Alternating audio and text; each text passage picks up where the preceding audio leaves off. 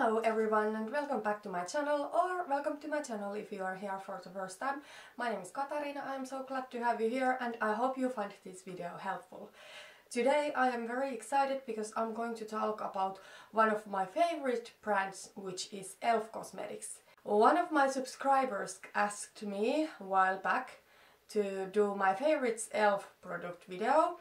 And I'm sorry this took so long, but finally I'm today here with my video, so I'm not only going to talk about my favorite products, I'm going to talk about all of my e.l.f. products. So I will also include just a couple of products I don't have anymore, maybe they were so bad that I really want to recommend you to stay away from them, but mostly I'm going to talk about stuff I do still have. I'm going to review the products in the order where I would put them to my face, and timestamps are down below if you do want to skip some parts. First, I just want to give you a little bit info of e.l.f. brand. I'm sure many of you know already a lot about e.l.f. and the brand doesn't need that much introduction, but I just wanted to mention that it is a cruelty-free brand and they are Logical Harmony approved, and everything they have is also vegan. Lately, in the couple of last years, they have expanded their brand very much. They do have now skincare. I haven't tried any of those. They have different lines. Most of my stuff is from their Studio line. I don't know if it's anymore called Studio, but it is this black packaging. So e.l.f. is very affordable brand. It is a drugstore brand. In Finland, I think you can get it from certain online stores and from some pharmacies maybe, but I really don't recommend you to buy this from Finland because it is so overpriced. For example, their Matte for Matte eyeshadow palette is $10 eyeshadow palette, and in euros it is about €8.50. In one Finnish online stores it is sold at €29.95. So basically it is €30. Is it worth that much? No way. But is it worth the $10? Yes, it is, in my opinion. In my opinion, makeup is never ever worth paying multiple times the original price. That's why I do order my e.l.f. products from two online stores from the United States that do both ship straight to Finland. So I do order my e.l.f. stuff from iHerb and Beautyjoint. I can link the sites below, but they are not affiliate links or anything, they are just that you can check the e.l.f. selection from those sites. Let's get into this. As I said, I haven't tried anything from their skincare line, but the only product from them that I have tried and can be considered as skincare is their makeup remover cleansing clothes. I really like these makeup remover wipes. I buy them all the time. I do not take makeup off with these, but I do take off swatches and other makeup mess I may have in my hands when I'm doing my makeup. I like every day before doing makeup do some swatching here and, you know, see how would this lip color go with this eyeshadow. That's what I do every day, and I like to take it off with this. So there is 20 wipes. They are very moisturized. Then I do have here just a couple of their brushes. But before into getting these brushes, I want to share my worst e.l.f. product experience with you. So I did order their Stipple travel set, I believe it is called. I will put the picture to the screen.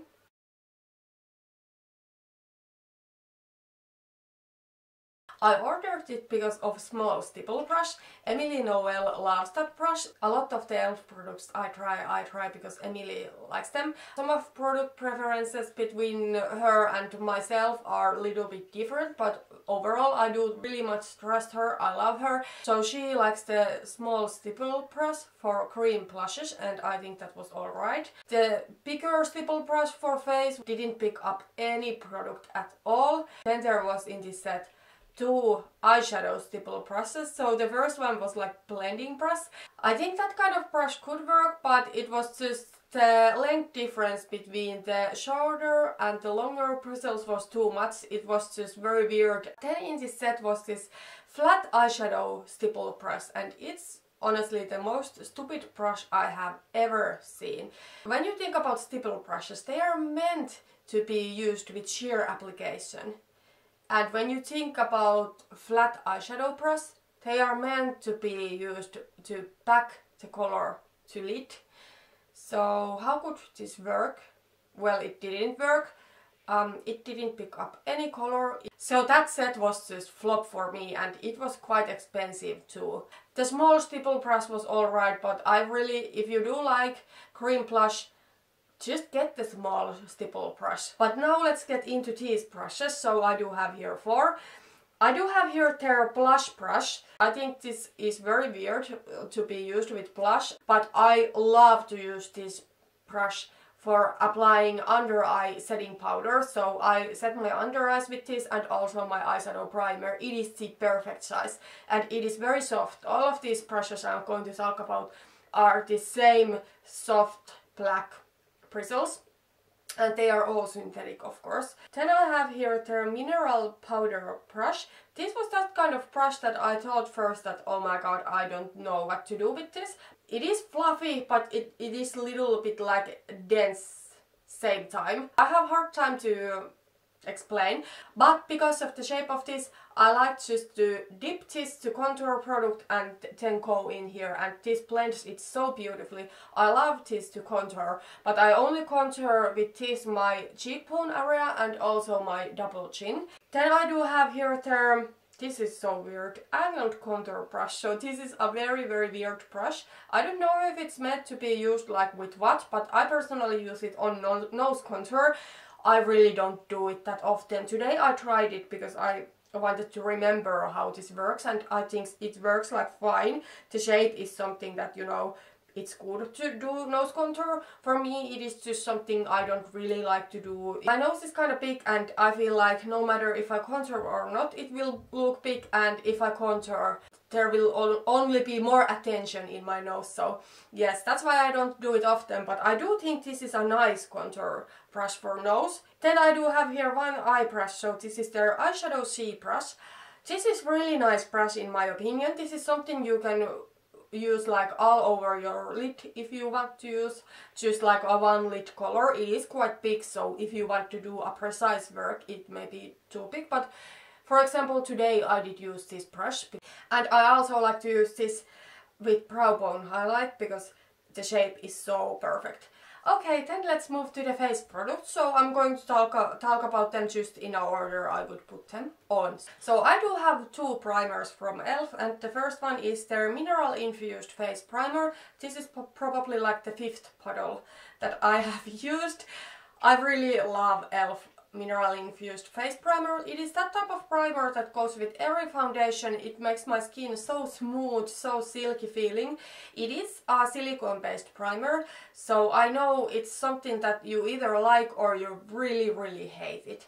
I love silicone based primers because they make my skin so smooth and silky and they really feel in pores. This is very nice. It's like this clear gel like primer.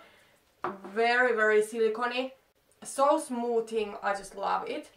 The one thing you have to notice with these e.l.f. primers is that you don't get that much product, so you get about ½ ounce. I really like this pump system. It goes like all up, so you actually do get all of the product out. But yes, it is not that much product. But the primer is still affordable. I just don't like it necessarily when the packaging makes you think that there is a lot of product when there is actually not. Then I do have their blemish control face primer, and this primer is like this white lotiony type of primer. It is alright, and why it is blemish control is that it contains salicylic acid. So for me salicylic acid is definitely something that helps with breakouts, probably more than anything else I have tried. However, I don't think I will be trying this primer again or buying a new one. I rather buy some skincare item that contains this salicylic acid, because I don't wanna then, you know, put this primer all over my face if I have only breakout at some point. Then I'm going to move to their foundations. First I want to talk a little bit about their shade ranges. So they are quite bad.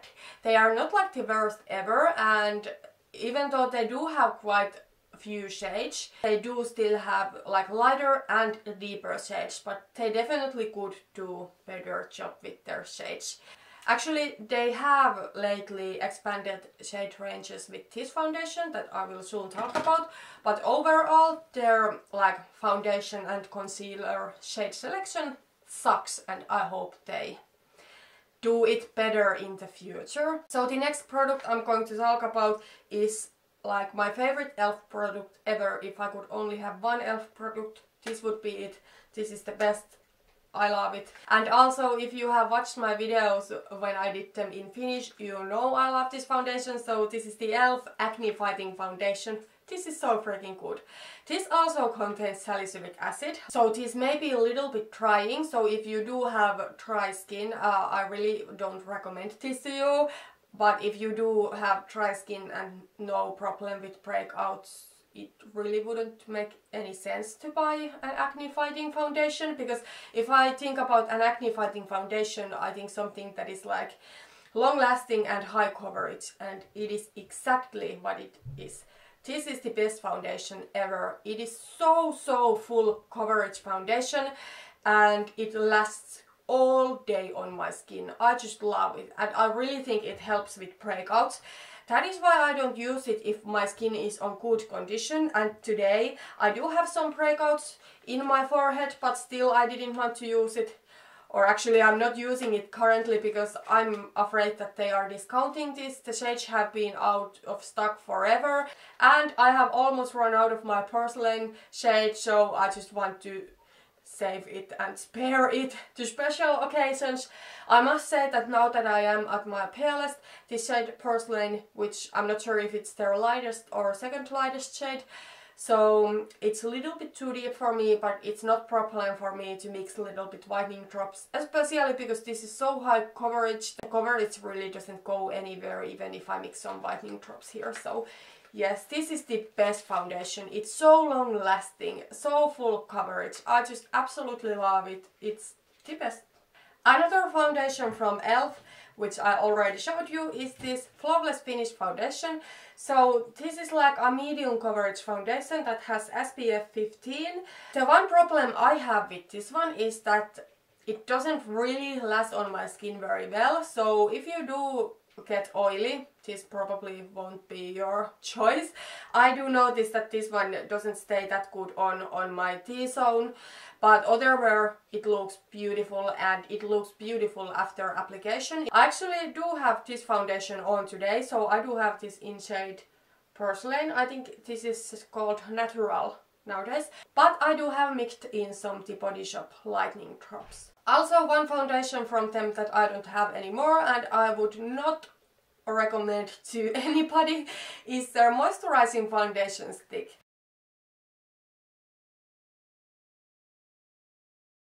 This is actually quite funny because Emily Noel was talking about this, and as I said, I buy a lot of stuff because she recommends it. But her skin type is different from mine, so I do have oily composed skin and she does have like quite normal skin, I believe. The moisturizing foundation stick is, I don't know why it's called moisturizing, because for me it is just very dry and cakey looking.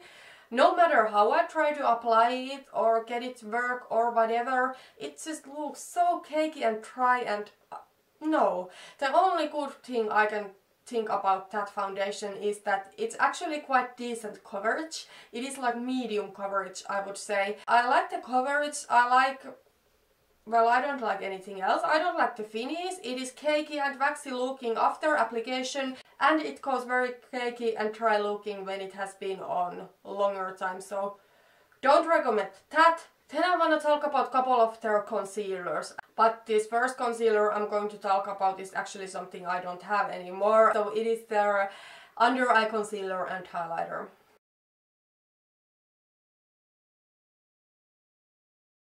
This does have two sides, a liquid highlighter and concealer. I did use up the concealer, but not the highlighter. But the concealer was just so bad. If you're marketing something as an under eye concealer, I think it should cover up at least anything, but this one it was so sheer. It was like kind of like this luminous finish concealer, so I did use it in my forehead, nose and chin area, but under eye it did absolutely nothing. Then I do have here their HD concealer. I really don't know if it's good or not because the shade selection is such a shit.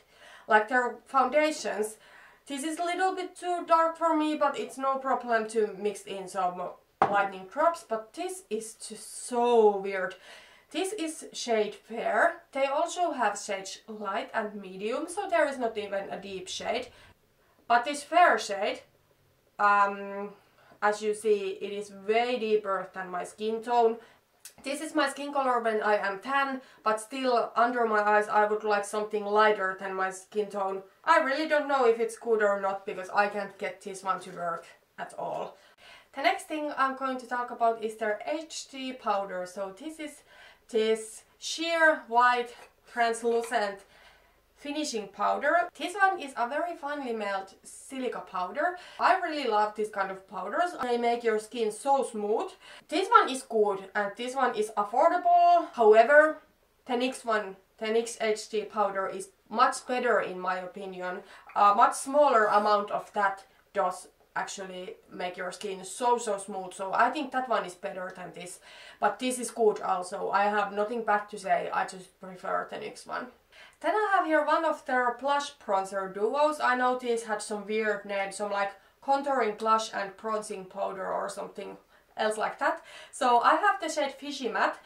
I also did have the shade Saint Lucia. I know that one is so many people's favorite, but I don't know why, because I don't think that was so good. The blush had huge glitter chunks. This one, on the other hand, I think is really beautiful. It looks deeper in the pan than in the cheeks. In my opinion, it is kind of like peachy salmony pinky shade, and this bronzer is so beautiful. I do have it today on my forehead and also on my cheeks, but on my forehead I haven't lately been contouring at all. I just used bronzer there, so today I used this.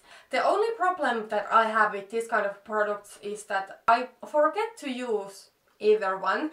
Now I do start this with my bronzers, so I remember to use actually the bronzer, but I previously started this with my blushes and then I never remembered to use the bronzers. And then the other blush I have from them is their Baked Blush in Rich Rose. My packaging is unfortunately broken. These come in a quite bad packaging, but I have traveled it a lot, so that may also be a reason why it's broken. I do have this blush on today, so it is this like rosy brownish reddish type of thing. It has beautiful sheen in it. These are not the most pigmented thing ever. I did actually also have the peachy cheeky one. I did not like that because it was so unpigmented. I just couldn't get the blush to show, and I do have peachy shimmery blushes that are very beautiful without packing on like crazy, like the Milani Luminoso. This one I do not have to pack on that much because the color is deeper, but it's just so beautiful. I love this kind of neutral blushes, and this gives so beautiful sheen to your face. I love how it looks today with this red lipstick. Okay, so I do have here one of their eyebrow products. So this is their Instant Lift Brow Pencil. This is from their more affordable line, and this one is a stunning product. Oh my god, it's only $2. I have done my brows with it today. So it is this like pen. This is not as thin as Browies or NYX Micro Brow, but it is thin enough, and it is so creamy, so quick, so amazing product. The only thing I must say in this one is, when I scrolled this down, I think I have used quite much product already, even though I haven't been using it very long time. So I think this is something you have to repurchase often. It is only $2, so it's not a lot of money, but if you live in Finland, it's not that easy to get, so that may be something you want to think. But other thing in this one is the shade selection. So they only do have 3 shades. This one, this lightest, is okay for me. It is tiniest bit more yellow what I prefer, but it's not too yellow. Okay, so I do have here 3 of their eyeshadow palettes. 2 of them I really like and 1 I don't like. So let's start with those that I actually do like. I have both of them on my eyes today. So the first one is their Matte for Matte eyeshadow palette. They have a whole line of these palettes, but I do only have this original one. And as you can see, I have hit pan here. I really like this palette because it's actually quite versatile. So there is very different mattes. There is like these warm neutral shades and there is some cooler shades also. Because it is so versatile and because it is so compact and lightweight, I do like to take it with me when I travel, so it is good for that. And because it's so affordable, I really don't have to worry if I break it, because I'm more likely to break my makeup when I travel. The quality of these shadows is really nice. They are not the best mattes ever out there, but for this price tag, they are worth it in my opinion.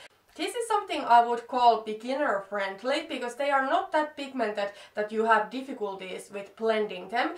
They are very blendable and they are something that you maybe have to build up just a little bit, but you can build them up. Some shadows that are not pigmented are just patchy when you try to build them, but these are actually very beginner friendly. You can build them up, but you don't get insane pigment where you cannot blend it out. Would I recommend this to somebody who is professional with makeup? No, but would I recommend this to a beginner that wants to find a nice, affordable matte eyeshadow palette? Yes. But as I said, in one Finnish online store, this is 30 euros. Is it worth it? Absolutely not. Save your money, girl, and buy something else with 30 euros. But with $10, that is definitely worth the money.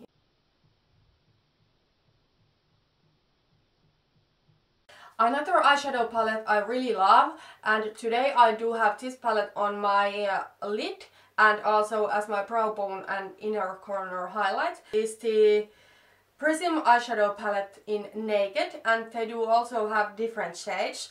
I really would like to get the sunset one. I think that was like the first sunset palette ever. Then became Natasha Denona and all of these other brands and were like, we invented the sunset, but no, it was ELF.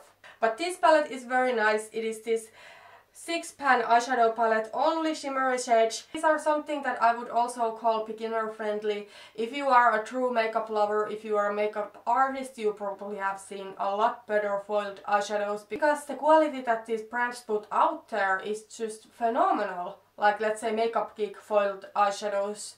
No, these are not that good quality, but to a beginner who wants to get to makeup, I really would recommend this. It's a beautiful palette. You can get beautiful looks with this. Today I have used it. I love my eyeshadow look. I think it's so pretty.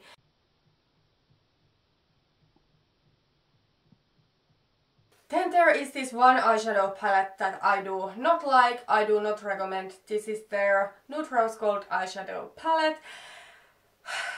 I did have this palette in my weekly makeup basket a couple of weeks back, and I did use this 4 times in that week. 3 times I used only this palette. 1 time I used this and the Matte for Matte. I actually used in that look these pinky shades here, and I used the Matte for Matte palette. So that was the only look I was happy with. All the looks I did with only this palette I was really unhappy with. I don't think the quality is up there. The mattes are good. The mattes are the same good quality than in Matte for Matte in my opinion, but the shimmers are just, they are not that good. The satiny shades are alright. I have used better satins, but they are not like bad.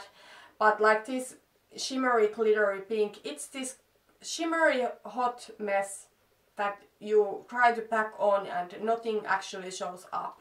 In my opinion, this is not worth it. So it is $10. You can get like a Colourpop eyeshadow palette that is super good quality in $16. It is so much better investment than something like this.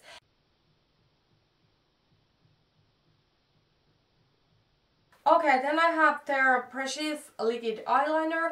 So this one I bought because I was searching for a dupe for NYX matte liquid eyeliner. They both have this tiny brush tip applicator that is so good. This is okay eyeliner, like it is long lasting. I don't find any smudging or anything with this one.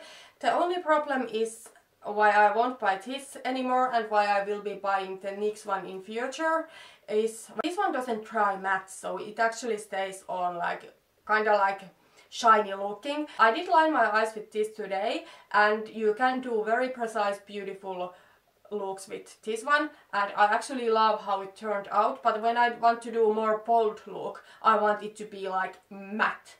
Then I have here just a couple of e.l.f. lip products. I haven't really tried much of their lip products. These are the only ones. I definitely want to try some of their lip stuff. So one of my holy grail products from e.l.f. is their lip exfoliator. I have just the original one here. This is so good. I don't want that kind of lip exfoliator, what is in jar, because when you put your finger in there, then the lip exfoliator is all under your nail, and I think that's disgusting. I prefer both of my lip liners and lip balms to be in a lipstick form, so this is so handy. You can just scrub your lips. I like to do it before doing makeup, and then I put some lip balm on. And finally, I do have here one lipstick from e.l.f. So this is their matte lip color. I have this in shade Coral. I also had the shade Tea Rose, but I didn't like it because it was like that a dusty, almost greyish type of rosy color, and that made me look like a ghost. But this coral shade is nice. I did wear only this in my latest empties video, if you want to see how this looks when it's on. Usually I like more bold lipstick, and even if I'm doing nude, I don't like to wear something that is matte. I think like if I want to put on a nude, I want there to be shine, so there is at least some life in it, because I think matte nudes makes me look like flat. This is a pretty shade, but not my personal preference.